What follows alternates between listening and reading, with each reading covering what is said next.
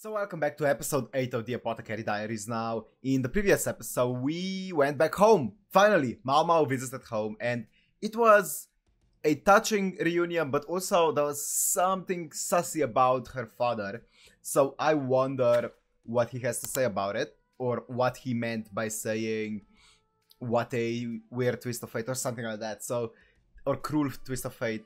That's gonna be interesting to see. There's obviously something more to that.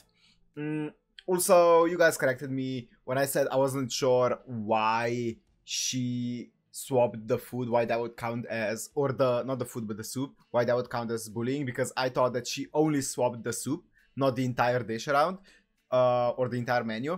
So I was a bit confused as to why swapping the soups would hurt the Lishu, but if she swapped the entire course around that, that would make sense, obviously, because of the fish. Apart from that, also, yeah, we saw, what was his name? Lihaku. Lihaku was great. Lihaku is such a goat. All of the male characters are so fun. Jinshi, Lihaku, Gaoshun, they're all so fun. So, I'm really excited to see if, I'm guessing this episode we're going to be kind of concluding this arc of going back home, probably. So, I am excited to see how this is gonna work, what Maomao is gonna do once now that she has the chance to explore outside the rear palace. I guess there's only one way to find out. By the way, if there are any sounds coming, like weird sounds in the mic, it's because I have a window open, because I'm letting a draft in, because it's so hot in the room otherwise. So forgive me for that. Anyways, if you want to watch this uncut and unblurred, it's gonna be on my Patreon, link in the description down below. And without further ado, let's go into the Apothecary Diaries episode 8. Insanely good. Work of fiction.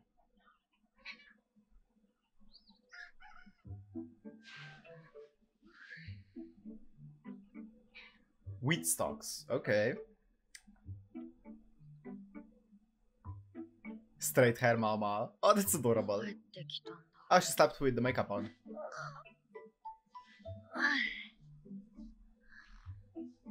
ベタつく。親父は畑か。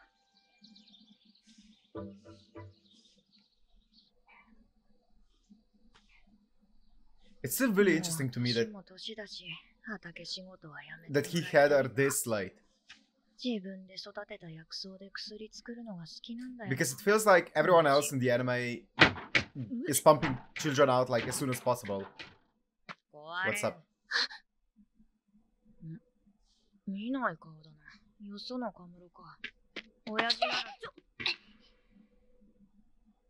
She's not phased. We saw her on the street, right? In the previous episode. I'm pretty sure. Maybe it was another girl though.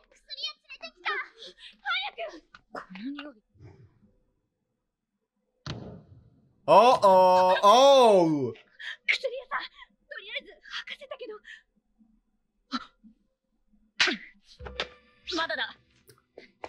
Oh! 男が息してない。女の呼吸も浅い。喉に嘔吐物が残ってないか確認する。そっちを頼む。脈もない。喉には詰まってない。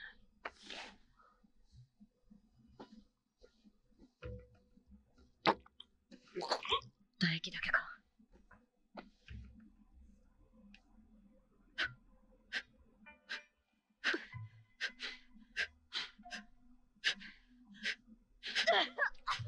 Oh.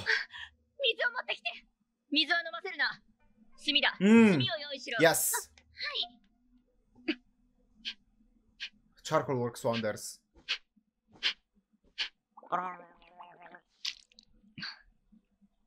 朝から一体何なんだよ。ああ、風呂入りたい。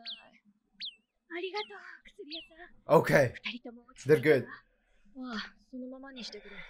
吐いたもの毒が残ってるかもしれない。毒 Oh, they were お茶 poison? の準備するわね。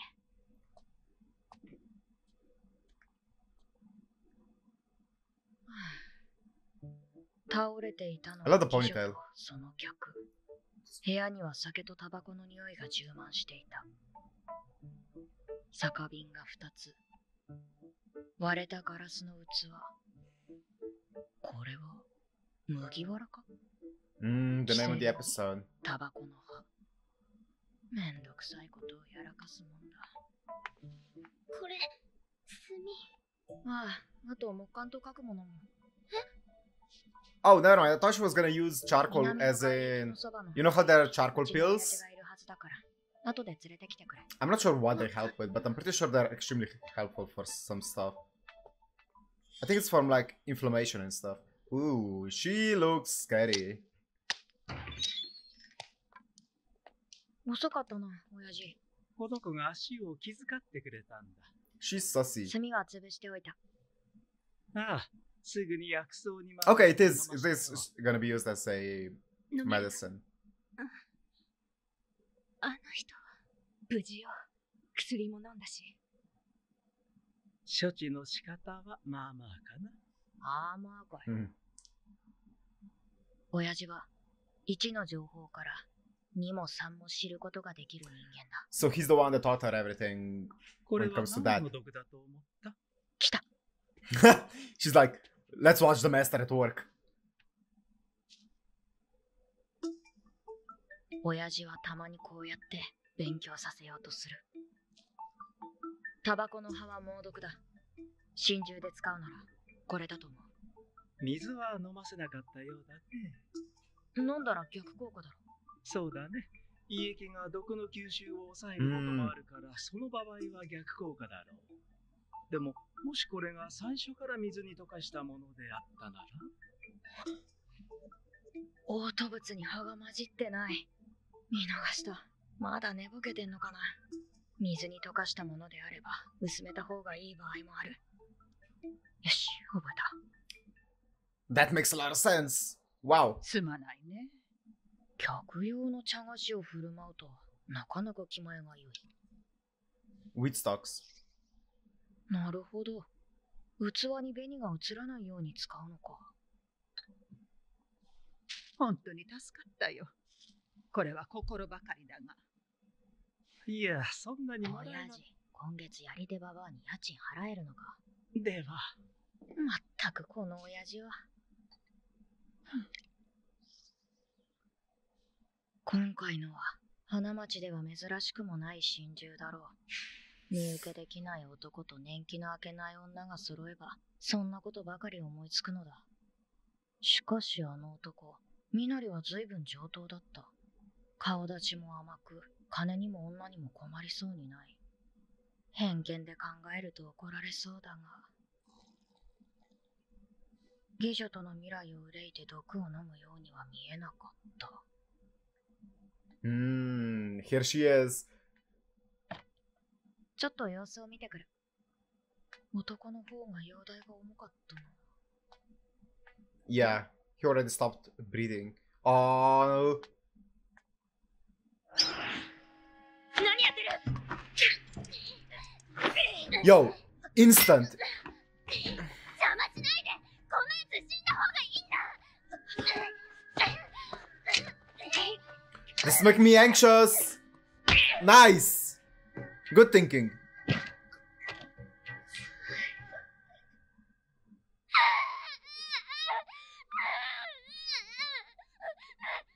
あんたたち何してるの？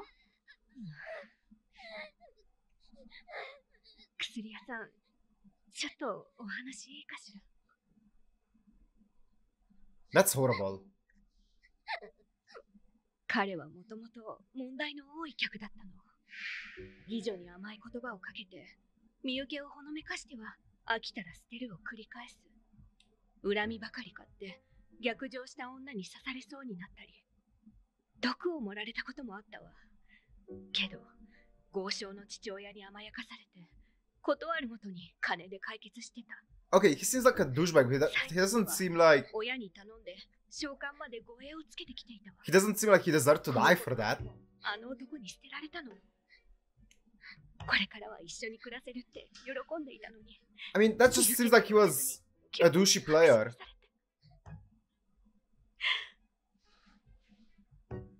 だから許せなかったんだと思う。Also, the girls are naive if they're going along with that. だから目をつむれと。そんな客なら出入り禁止にすればいいものを。入れ込んだのはあの子の方なの。それで心中騒ぎとなれば、召喚としては頭が痛い話ですね。やけに手厚かったのは、豪商の息子を自分の店で死なせずに済んだからか。そして、それが逆に理不尽に感じられたのだろう。わかりました。今日はたまたま。He just seems like he's a bit of a spoiled brat and a bit of an asshole, but he doesn't seem like, I don't know. Maybe there's more to the story. 普通なら医者を呼ぶ状況で、わざわざ不在の薬屋を呼びに来たとすれば、あのカムロ、小さい割に恐ろしい。Yeah, I think that girl is way scarier than the guy. せっかく帰ってきたというのに、なんだったね。And she was ready to kill him for that. さっきの見せて。ちゃんと入ってる。案の定、口止め料まで。でもなんだか引っかかる。話からして男はかなりしたたかだ。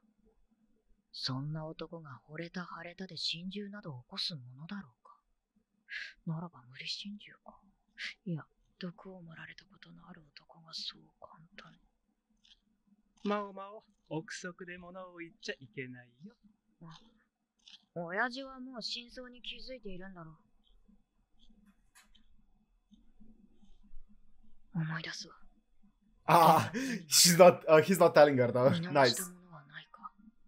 He's like, figure it out on your own. 心中で使うならこれだと思う。もしこれが最初から水に溶かしたものであったなら、入れ込んだのはあの子の方なの。こんなやつ死んだ方がいいんだ。今回一緒に毒を飲んだ子にも懐いていたから。なるほど。器に紅が映らないように使うのか。The guy was in a way worse state as well. これは心中じゃない。殺人だ。Yeah, obviously.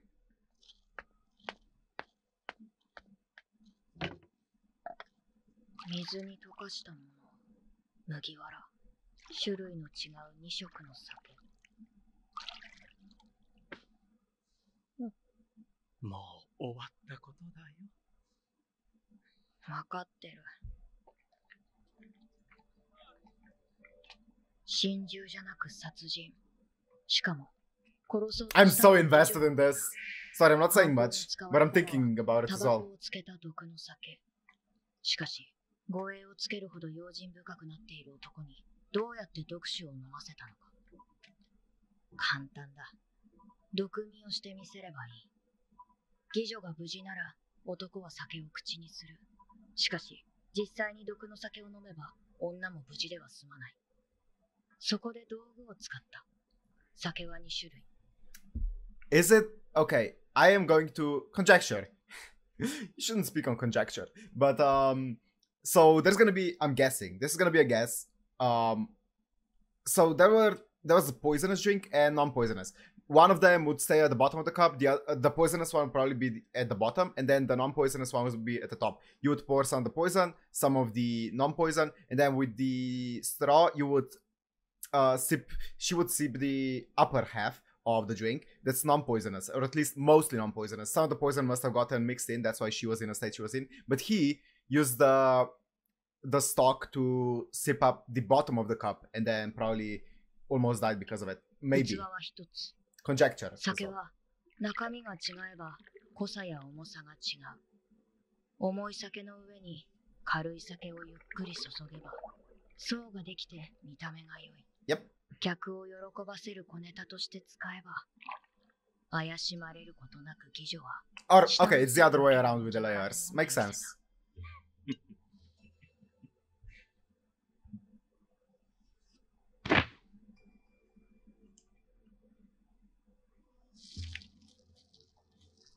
And framed it as a double suicide. 妓女も上積みの酒を飲んだ。死なないように少しの量を。Yep, makes sense. 自分も死んでしまえばもう Okay.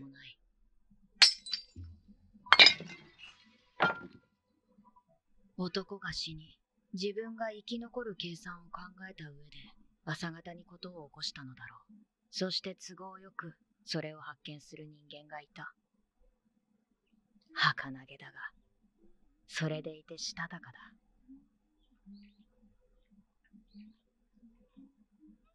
Yo, that guy is really hated, man. He really does not have a good rep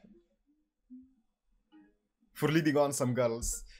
I feel like if you're a concert, or not concert, what is it called? Prostitute. Sorry, maybe that's a harsh word. But if you're in the business, surely you know that that's part of the risk. That you should never get enticed by the customer. 男を手遅れにするためにわざわざ医者ではなく薬屋を訪ね、親父を呼ぶのにも時間をかけた。そこに姉ちゃんへの心配はなかったのだろうか。実の姉と同じように、また親しい者が死ぬとは考えなかったのだろうか。Is there more to it? 死なないと分かって行動しているようだ。Courtesan, sure, courtesan. 考えすぎだろうか。There's more to it. そして、カムロにやたら同情的な義女。金払いのいいやり手ババア。怪しいと思ったらいくらでも怪しいと思えて。This is a really good detective plot. I really like this. This is fun. You shouldn't speak based on it, but you can inquire based on it. 帰りたかった花町も本質は高級と変わらない。花園であり、鳥かごだ。みんな閉じこもった空気に毒されていく。義女も周りの毒を食らうことで甘い毒へと変わっていく。あの義女がどうなるのかはわからない。ドラ息子が毒を飲まされたと訴えるかもしれないし、逆に召喚側が商品を台無しにされたと脅すかもしれない。I mean, if I'm being honest, I'm pretty sure he's entitled to sue her.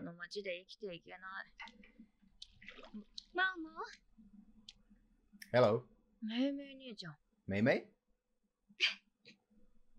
もう高級に戻るの？年季がまだ1年残ってるし、仕事を放棄したら迷惑がかかる。そう、せっかく帰ってこられたのに。マオマオが急に行方不明になってみんな心配してたのよ。パイリンもジョカもおばばも。そんなこと一言も。いつも通りだったでしょ。あんたが帰ってきたからよ。そっか。やだ、寂しくなっちゃった。よしよし。メイメイ姉ちゃん。マオマオ、離れには行ったの？うん。後で行く。The annex. Ooh, what was that look, Maomao? Oh, is it over? The visit is over? Oh, I really like the dad. The dad is so cool. Damn. Is that Lihaku? Of course. Of course. He had a jolly time. Yeah. Heavenly dews. Sure. Yeah, that's a way to say it. 帰ってくるときは連絡しな。おかげで次の身売り先が決定である。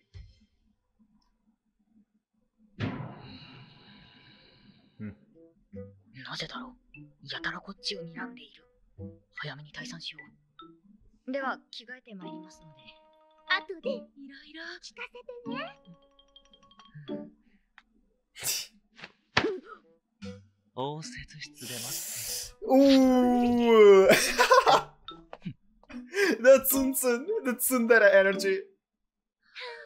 He's sulking. Gaoshun, you got this. Defend us, Gaoshun. I miss the palace. I miss the palace so much. なんだか態度が悪い気がする。気のせいだろうか。You shouldn't. Yeah. Yep. You shouldn't speak of conjecture. にしても、なぜ二人きりなんだ。里帰り行ってきたようだな。はい。This is good. どう This is really good. みんな元気そうで何よりでした。そう。はい。李白っていうのはどういう男なんだ？身元引受人です。なぜに名前を知っている？意味が分かって言っているのか。その意味が。No, I don't. 身元のしっかりした交換でなければ引受人にはなれないと。Huh? かんざしをもらったのか？何本も配っていましたので、義理でいただきます。Consolation つ prize. まり、義理でもらったものに俺は負けたんだな。俺 Come on, は tell 負 us. けたはずなんだが、全く話は来なかったな。俺？なんだ？要するに自分に話が来 I have a feeling there's more to ない this. のか。不思議なものだ。面倒ごとには関わらない方が楽に決まっているのに。暇人だから、夜会事でも構ってもらいたいのか。申し訳ありません。神子様にご満足いただける対価など思いつかなかったもので。対価ってなんだ？お前、それを李白ってやつに払ったのか？ Good time. 一 Don't say that. No, no, no, 大変ご満足いただけたようで、 no. 頑張った甲斐がありました。 No, poor Jinshi, man. 何してるんですか？君になる前にこれで。失礼しますよ。すぐ洗濯に出した方がいいかと。No, Jinshi, my guy. It's okay, it's okay, it's okay, Jinshi. You got this. 失礼します。 She pissed out. No.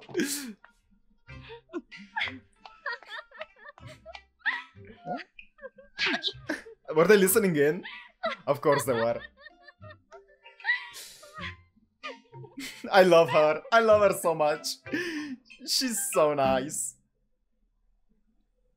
What? What was that shot at the end? Okay. Okay. So, one thing that I find a bit interesting here is that we didn't even...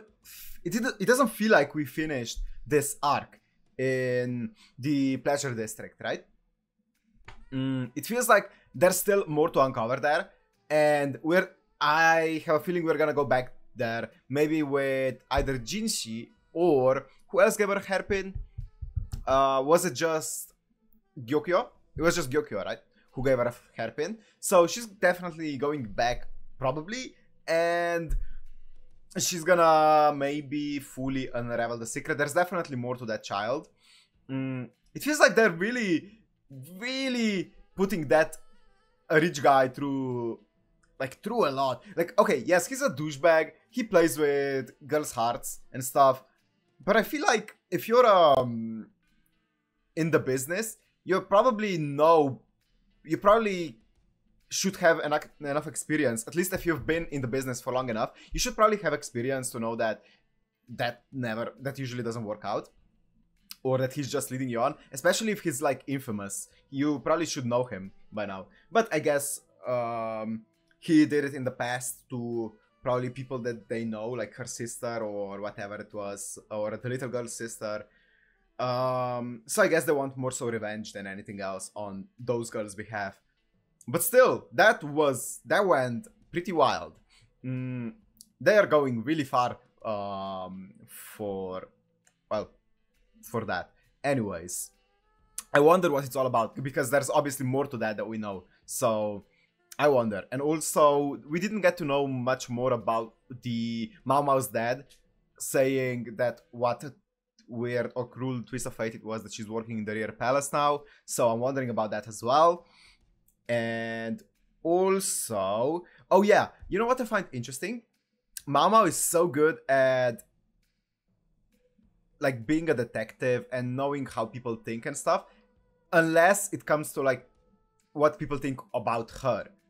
It feels like she is so oblivious to Jinshi's like intentions here. I don't know. That's interesting. It's interesting, isn't it? Because she's obviously... I'm pretty sure she wasn't doing this on purpose. She was being so suggestive, completely by accident. That was funny. That was really, really funny. Poor Jinshi, man. I feel bad for him. He's such a good guy. And he's having his heart just torn to pieces. Poor dude. Anyways, this is a really good episode. It was way more detective, and I do prefer the palace setting over the outside the palace setting, because I think the palace setting is so cool to explore. But it was nice to see the outside of the palace a bit more as well, and seeing her close family and friends. So it was nice to see either way. Anyways, I'm excited to see what the next episode kind of talks about, because this felt like it concluded this arc with some open ends in regards to what I said. So I'm wondering what the next episode is going to be. Anyways, I guess we'll see when we get there. If you enjoyed this one, make sure to like, comment, subscribe, and I'll see you in the next one. Peace.